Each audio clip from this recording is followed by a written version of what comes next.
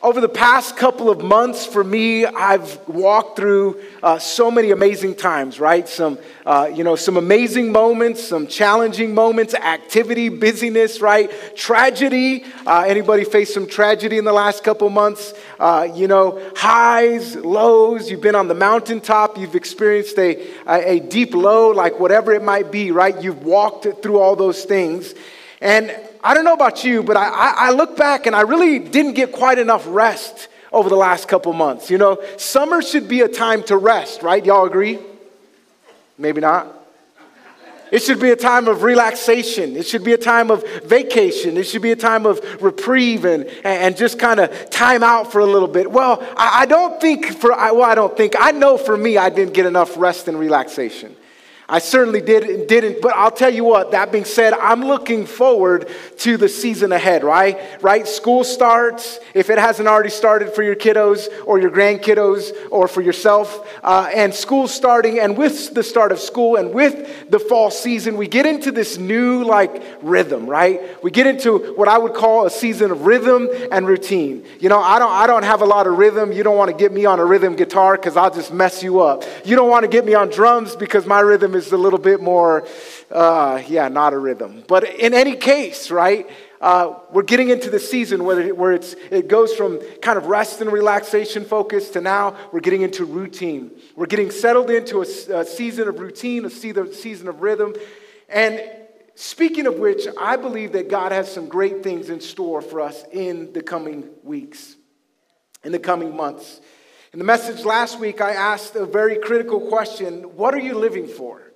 What are you living for? What are you living for? It's a very critical question. It's a challenging question, and I hope and pray that you really considered that question and the focus of your life as you walk throughout the week this week. And so I pray that you took seriously our takeaway from last week to live every day with eternity in mind. Live every day with eternity in mind. Live every day with eternity in mind. So many times we can live our lives in a place where ultimately we are living for the here and now. We're living for today, right? In fact, I don't know about you, but most days I wake up thinking about food. Anybody else? And then, here's the funny thing. If you're anything like my family or you're anything like, people I'm around, there's just something about you're eating lunch and you're talking about what you're going to have for dinner, right? You're always anticipating what is ahead. You're always thinking about the future. You're always thinking about what's to come. And so the challenge is are we living in the moment, and are we living every day with eternity in mind? Are we living with eternity in mind? Are we thinking through not just how am I going to get through my day? Are we thinking through, what is going to be the trajectory of my entire life? When my life is done, when I have lived a full life here on earth, what will life be like on the other side of eternity? And how often do we stop to consider, what is my life? What am I living for? Am I just living for the here and now? Am I just living for today? Am I just living to get to my next meal, my next payday, the next month, whatever it might be? Am I just living for the here and now? And so in all of our living, we must not forget to live for a future that far exceeds the lifetime that we live here on earth. Jesus taught us, right? He said that we should store up for ourselves, and this is again from last week, we should store up for ourselves treasures in heaven, right? Not just treasures here on earth, not just the here and now. And let me just say, by the way, God is not against us having things. He's just against things having us. Big difference. I'm going to talk about that in a couple of weeks. And if you've been around Junction Community Church at all, you've heard me talk about that over and over again. And the truth is that God is really not interested whether we have stuff or not, whether we accumulate things. Really, He's interested if those things have us, right? And for me, I want to give it all away, I want to give it all the way. I want none of that to be a factor in my life when I think about eternity, right? Because this stuff will all pass away, all of the stuff, all of the things. And so Jesus taught us to store our treasures in heaven and to live with eternity in mind. And our lives are truthfully, as we've talked about in the last couple of weeks, just a mist.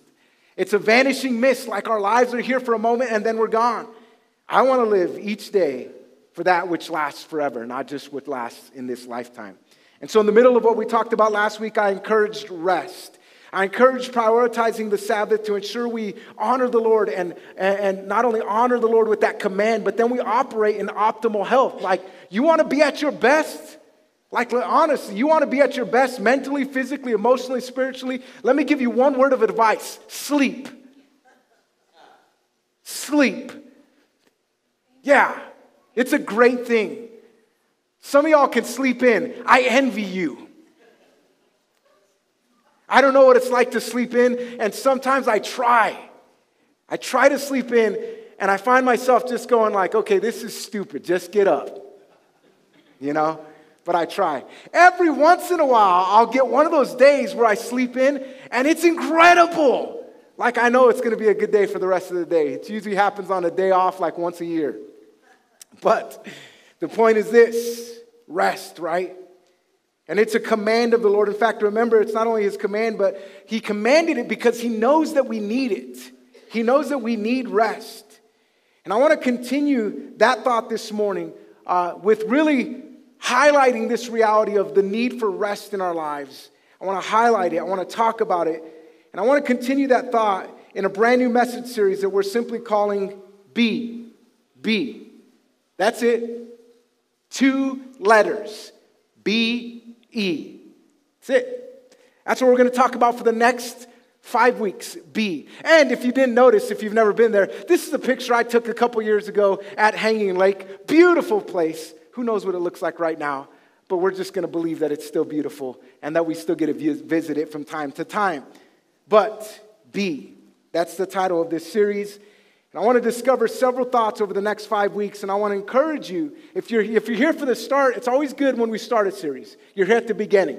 So I want to encourage you for the next 5 weeks to say, I'm all in. I mean, I don't know if I'll be here after that, but I'm here for the next 5 weeks. I don't know where I'll be the 6th week from today, but in 5 weeks, I know that I'll be here, including today, right? And so I want to encourage you, commit to this series with us. And as we begin it today, we're going to deal with a simple 2-word phrase, and it's this: be still.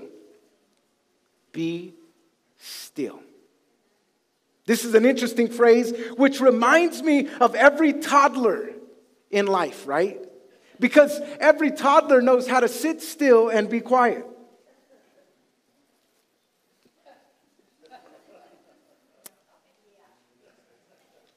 Right? Toddlers just have a hard time sitting still. They're into everything, and they do what they're not supposed to do. They put in their mouth things that they're not supposed to put in their mouth, and they're like, no, don't eat that. That's a cockroach. You don't want to eat that. But it moves. It's enticing me. Come and eat me.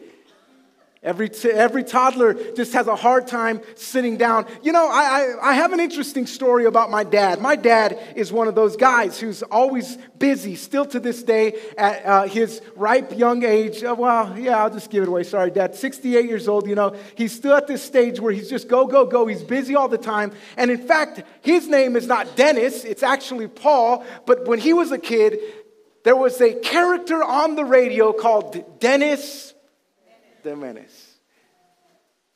And if you know anything about Dennis the Menace, he's always into things, right? He's always doing things. And of course, there's the classic movies. I love watching it, you know. Mr. Wilson, you know.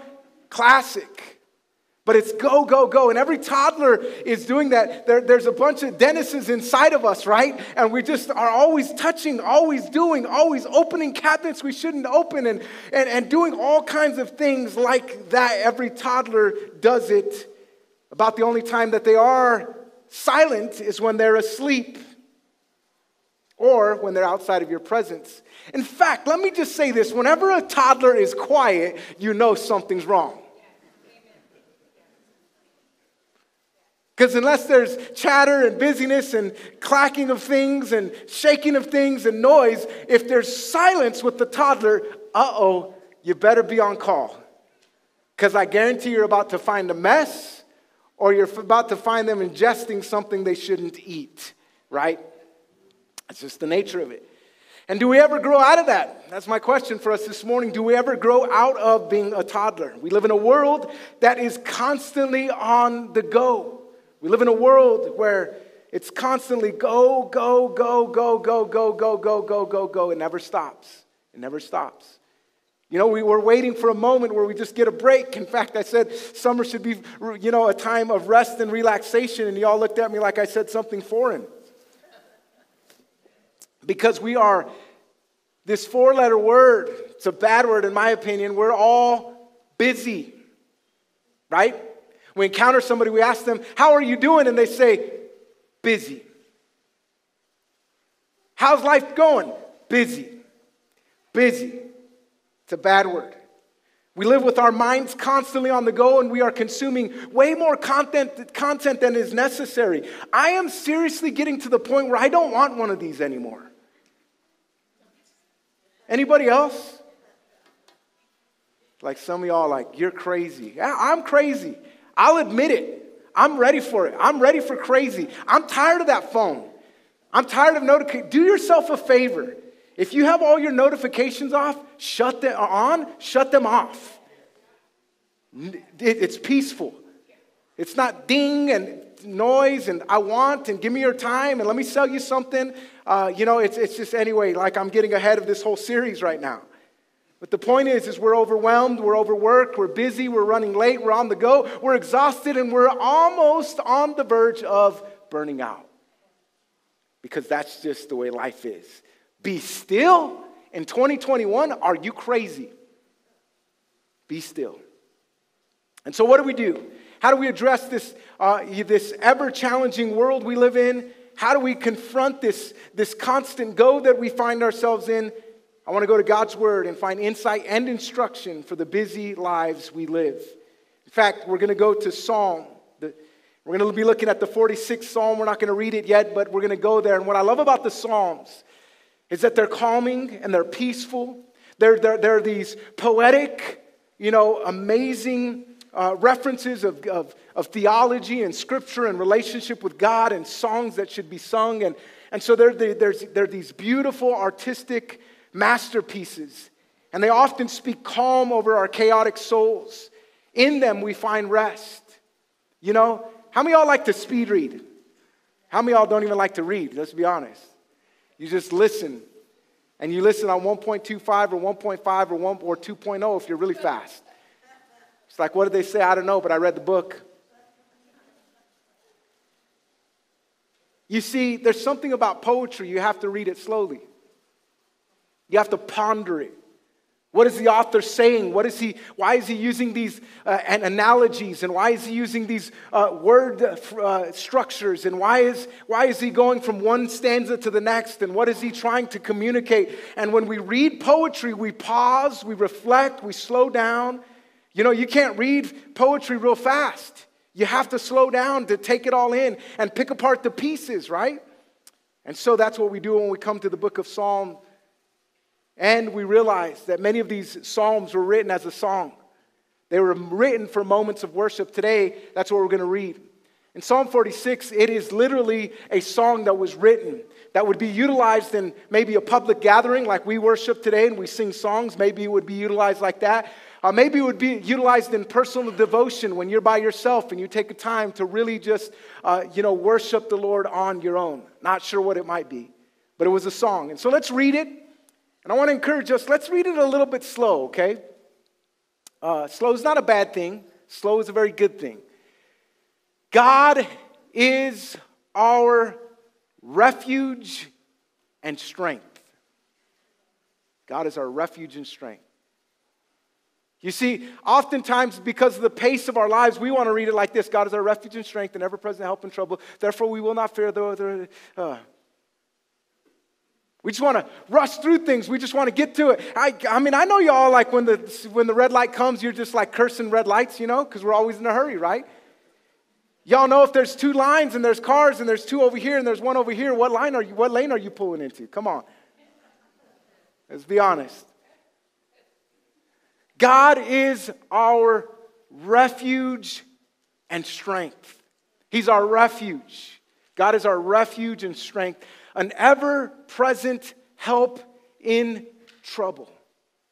When trouble comes our way, not if, when trouble comes our way, God is present, He is there, He is ever present, He is always there. God is our refuge, He's our strength, an ever-present help in trouble.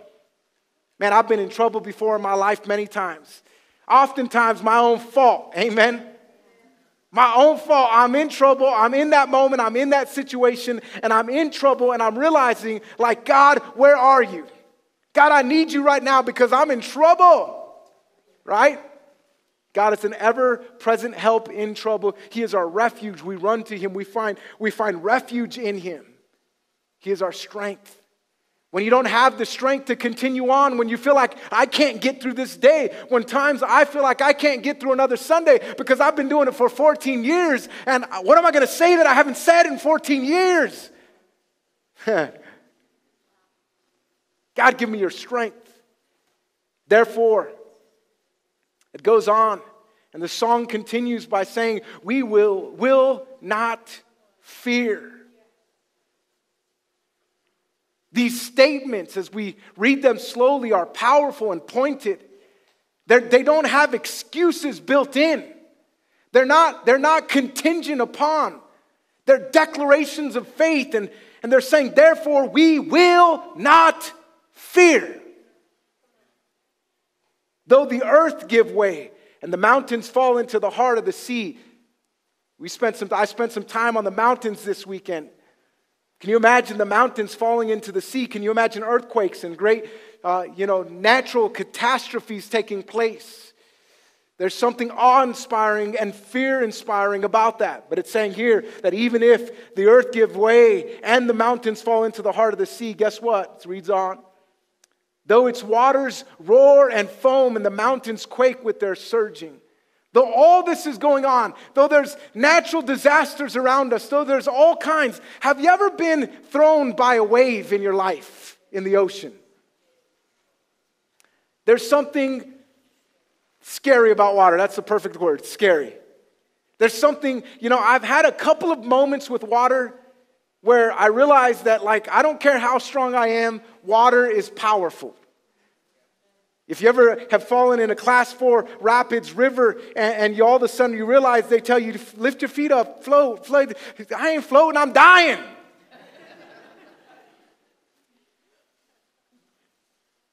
And that water just throws you around, and you can feel the rocks smacking your leg, and you're just kind of going through, and you're just, you realize how powerful water is. You realize the power of the scripture, that though its waters roar and foam and the mountains quake with their surging. You ever been in the ocean and, you get caught in the undertow and you get smacked on the bottom of the floor, the ocean floor, right? Yeah, there's something powerful about that. And it goes on and it changes course a little bit. It says, there is a river whose streams make glad the city of God. The city of God is a reference to Jerusalem physically here on earth. It's a reference to that. The city of God is the place where God makes his dwelling on earth. But guess what? God isn't just interested in making a dwelling on earth. There's a dwelling in heaven. There's eternity that awaits us. And so we have to realize that. There's a river whose streams make glad the city of God. The holy place where the Most High dwells. God is within her. She will not fall. It's speaking about the city. God will help her at break of day. God is help, again, an ever-present help in time of trouble. The city of Jerusalem has been besieged many times throughout human history. Its walls have fallen. There's been all kinds of chaos that have come against the city of Jerusalem. But what we're really realizing here is that we're not just talking about the physical earthly Jerusalem. We're talking about the eternal state of where God will dwell. It says this, look, verse 6, nations are in an uproar, kingdoms fall. He lifts his voice. Listen to this. Verse 6 again. Nations are in uproar. How many of you know that there's nations in an uproar? That our nation is in an uproar? That our world is going through a pandemic that doesn't seem to just go away? How many of y'all just want it to go away? Okay, enough. Enough is enough. No more. Just go away. Nations are in uproar. Kingdoms fall. He lifts his voice. The earth melts away. When he lifts, when he speaks. Here's the thing. Clue into this. That all this is happening, all the chaos, and yet it's the voice of the Lord. It's when God speaks that he speaks with power, he speaks with authority. Verse 7, the Lord Almighty is with us. Again, the reminder, God is with us. Remind yourself this morning, God is with you. I know what it's like to feel alone. I know what it's like to feel completely alone, to feel like you have nowhere to turn, no one to talk to. Like, there's people all in the room, but somehow in the midst of a crowd, you still feel alone. Anybody? And so in the middle of that, the Lord Almighty is with us. We are not alone. The God of Jacob is our fortress. He's not only our refuge that we run to, but He's also a fortress around us that says, back off. This is my son. This is my daughter. This is my child. I have purposes and plans for their lives. He's a fortress. It says, come and see what the Lord has done, the desolations He has brought on the earth. Goes on to read, and it says, He makes wars cease to the ends of the earth. He breaks the bow and shatters the spear. He burns the shields with fire. And before we read on, well, let's just read it. He says, be still and know that I am God. What He's saying is, look, I am sovereign over nature and nations. I'm sovereign over humanity, and I'm sovereign over even nature. When we look at the natural disasters of the world, and we look at all that goes on in our chaotic, creative world, when we see the beauty of creation and the awe and the wonder of it and the fear that it instills in our hearts at times, guess what? God is sovereign over nature, and He's sovereign over nations. He's sovereign over people, and He's sovereign over the created world that we live in. He is sovereign all by Himself. He reigns supreme. He is full of authority. And He says this, be still and know that I am God. Be still. He commands it. He doesn't say, hey, pick up, think about it. He makes wars cease to the ends of the earth. He breaks the bow and shatters the spear. He burns the shields with fire. He doesn't say, you know what, you're on your own in this one. You have to figure it out. He doesn't do that, no. He says, be still and know that I am God. It reads on and concludes here. It says, I will be exalted among the nations. I will be exalted among the earth. Again, He is exalted. He alone is God Most High. Remember earlier, and it said God Almighty. It said earlier also, He is the Most High, that He dwells in the city. He's the Most High. He's above nations and nature. Verse 11, the Lord Almighty is with us. The God of Jacob is our fortress. It repeats it once again. God is with us. God is with us. God is with you. God is with us right now. He's with us in this moment. Let me say this about Junction Community Church. God was with us in 1931 when this church started. He was with us in 2007 when there was a big transition, and I came to pastor the church, and Pastor Leha went on to what God had called him to. God was with us then. God was with us 14 years ago. He was with us 7 years ago. God was with us 2 years ago. Guess what? God was with us in the middle of 2020, of pandemic and all the other things. God is not only with us then, He's with us now. He's with you. He's with me. He's with us. God is with us. He is the Almighty. Again, supreme over nations and nature. Sovereign over all things. And He tells us in the middle of that to be still. Yeah, God, I would, but I've got too much to do. God, I would be still, but did you just see that notification I got? I've been waiting to hear from her for a long time. It's been like a whole 45 seconds. You see, I don't want to get too sidetracked, but I'm probably going to get sidetracked here. My wife is amazing.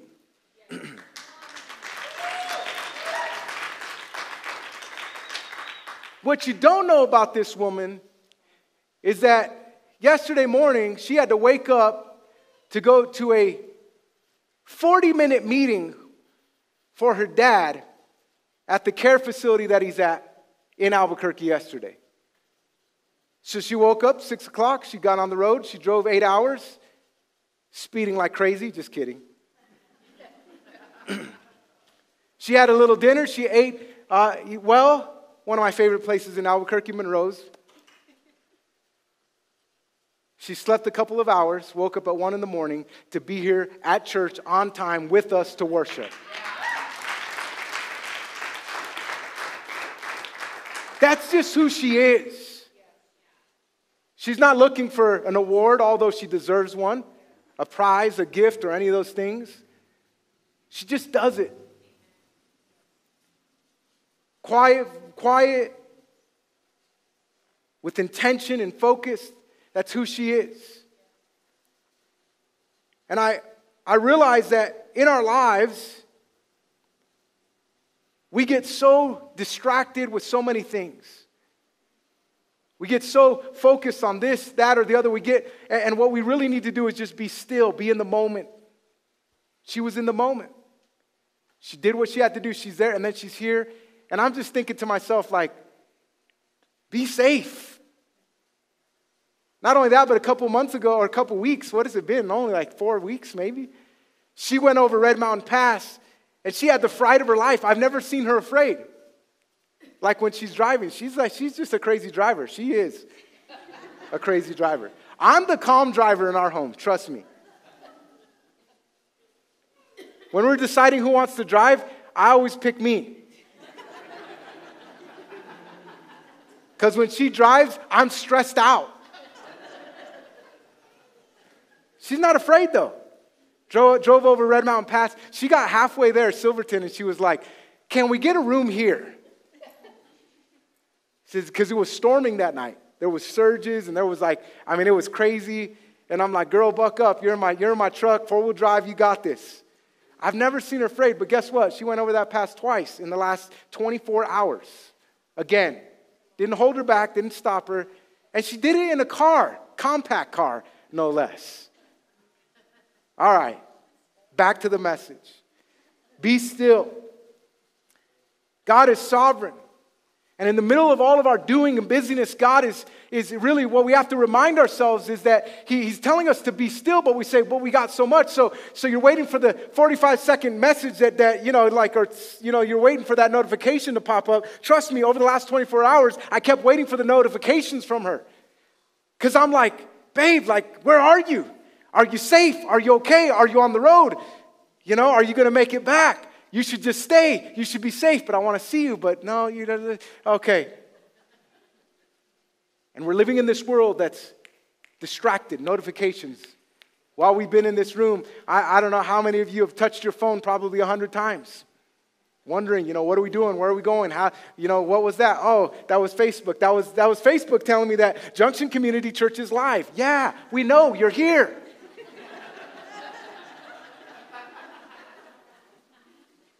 We live in a distracted world, but at the end of the day, what I'm getting to is that the word of the Lord is here. And what He's saying to us is be still. Be still. But it is so difficult. It is so difficult to be still because we constantly are driven by the go, go, go, go culture of our lives. The notifications of the phone, all the things. I'm challenging myself with this because I want to be different.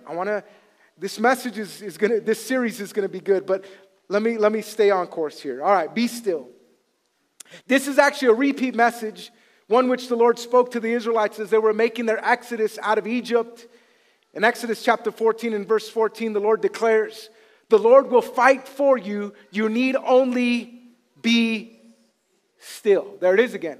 It's a repeat message. And so when we get to Psalm 46, God is just really saying what He already said in Exodus chapter 14, verse 14, because the people were dealing with a chaotic situation, an oppressive situation, a situation where they were oppressed, where they were slaves, where they were ridiculed, where they had no freedoms. They were dealing with a desperate situation. And in the middle of that situation, as they're going through it, as they're walking through that, guess what? They're about to come out and they're afraid. What if the Israelites what if the Egyptians do this, that, and the other? And they're worried about how are they going to, make it out of Egypt and how are they going to do this? And what does the Lord say? The Lord will fight for you. You need only do what? Be still. Yeah, Lord, but I have a sword. I don't need it. Yes, Lord, but I got a lot of faith. Really? I don't need it. Lord, I got a lot of money. I don't need it. Lord, I got good looks. You got a face only a mother can love. Yeah. Lord, here's what I have. And the Lord is basically saying, in the middle of the battle, in the middle of the fight, in the middle when everybody's told you that you can't and you won't, and you've been knocked down too many times to remember, and you're saying, how am I going to get through this? How am I going to fight? The Lord is saying, I'm going to fight for you. I'm the one that's going to go to battle for you. All you need to do is be still. Be still. Be still. Lord, that's too easy. You see, this is a message that not only we see in Psalm 46, and not only do we see it in Exodus chapter 14, verse 14, but it's a message which Jesus declared also in the New Testament. And let me just catch us up to speed, and then we're going to read one verse. And here's what the story is Jesus is hanging out with his disciples, and they're doing a lot of good things, and he's teaching them, and he's proclaiming.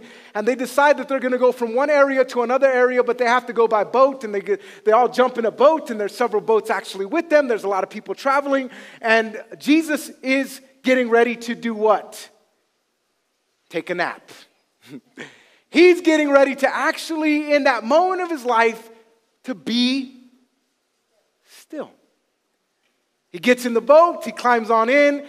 The disciples, because they all know how to work boats and they were fishermen, they decide, well, let's get this boat going. They start crossing, and all of a sudden it says that there was this violent squall that comes on the sea.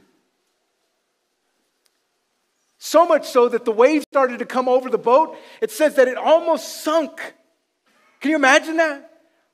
And guess what? The whole time Jesus is frantically worried about what's happening. He's asleep. He's like, whoo. I could only imagine, what that moment was like. He was not frantic. He was still. He was resting. He was asleep. He wasn't looking at his phone. He wasn't using GPS to tell us, how do we get around this wave? He was asleep. He was still. And then the disciples come and they wake him up and they're, Jesus, your kids ever wake you up and you're just like, oh my God. Happens all the time. It's like your kids walk in the room and you think like, what's going on? Sorry, camera guys. Danny's good though, he gets it. It's like, they wake him up, Jesus. And then this is what they say to Jesus. Do you not even care that we're about to drown? Jesus, how many of y'all, let's be honest, sometimes you look at Jesus and you say, Jesus, do you even care that I'm drowning here? Do you even care that my marriage is falling apart? Do you even care that my kids are a wreck? Do you even care that my finances, do you even care? Are you even there? Are you even real? Do you even care? And they wake him up, Jesus, frantic and in chaos of heart and soul and situation. And they're saying, Jesus, where are you? And guess what? He wakes up and he responds in verse 39, Mark chapter 4. And he says this, he got up, he rebuked the wind and said to the waves, quiet, be still. Quiet, be still. Then the wind died down and it was completely calm. You see, in the middle of our lives, as we're going through the storms of life, if we're going through all the things, as we're frantically trying to figure out the storm, as we're frantically trying to decide and decipher and do all of these things, all we really need to do is be still. And in that moment, we need to more than ever before, I think in our culture, in our society, in our lives, more than ever before, we need to learn this ancient practice of just sitting still before the Lord. Just be still. God, I want to be still, but I am a toddler and I want to touch things. God, I want to fix things. Lord, I want to lay hands on people and choke them unconscious and watch them sleep involuntarily. It's the greatest thing in the world. No. In the middle of all of that, we need to be still. And we need to trust God. Jesus absolutely cares about us in the middle of in the storms of our lives. He absolutely cares. It's so easy to think that he's forgotten us. Listen to this. If you're watching online, if you're in this building, listen to this, the replay later, wherever you're at, listen to this. Jesus absolutely cares about you, not your storm. Sometimes we say things like, the Lord cares about my storms. Really, He doesn't care about your storm. He cares about you. And in the middle of that, you're frantically trying to figure it out, and you're looking at the situation, and man, I'm saying, I want to say a word here, but like I don't want to upset anybody. And you're really ticked off. You're really upset about life, about somebody, about a situation. You're looking at somebody, you're like, goodness, you know. Or you're looking at yourself and you're disappointed, or whatever the case is. You're going through all that chaos, all that wreck, all that mess. And in the middle of it, you're trying to frantically figure it out. The way I look at it is like, you know, and there's several examples in Scripture, but it's just like you're busy trying to just do. Yeah. Deep breath. But I can't. I'm a toddler.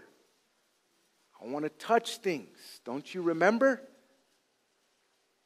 I want to fix things because I'm a fixer. And the Lord is saying to you and I today, be still. So as we close, life can come one chaotic storm after another. At times we are overwhelmed, overworked, and filled with all sorts of anxiety. In fact, that word, when you hear anxiety, like something just like stirred in you, and you know what I'm talking about. However, we must keep in mind that God is sovereign over nations and nature. He is all-powerful, almighty. With just one command, He can calm our hearts and the storms of our lives. With just one word, He can calm. With just one word. And therefore, I remind us once again to be still. Trust in the Lord as our mighty fortress. To be still before the Lord is practically realized in moments of prayer and places where we eliminate the noise of life. Let me say that again, because you need to hear this. To be still before the Lord is practically realized in moments of prayer and places where we eliminate the noise of this life. Eliminate the noise. Turn off the notifications. Put down the phone. You know, one of the best things I've done in the last year of my life is moments where I just literally take the phone, I put it in my drawer, and I don't see it for 24 hours. Woo! It's exciting. Then I get back, and I see it once again. We began 21 days of prayer tonight at 6 o'clock. And we'll spend an hour in prayer and in worship, setting the tone for the next 21 days. And here's the truth. I beseech you to join us tonight. If you cannot physically be here the rest of the 21 days, that's fine. This is just an emphasis of 21 days. But be here tonight. We're going to worship together. We're going to pray together. We're going to believe God together. And we're going to set the tone for 21 days. We're going to pray. We're going to seek God. And then here's the way the schedule looks, just so you're aware. We start tonight at 6 o'clock.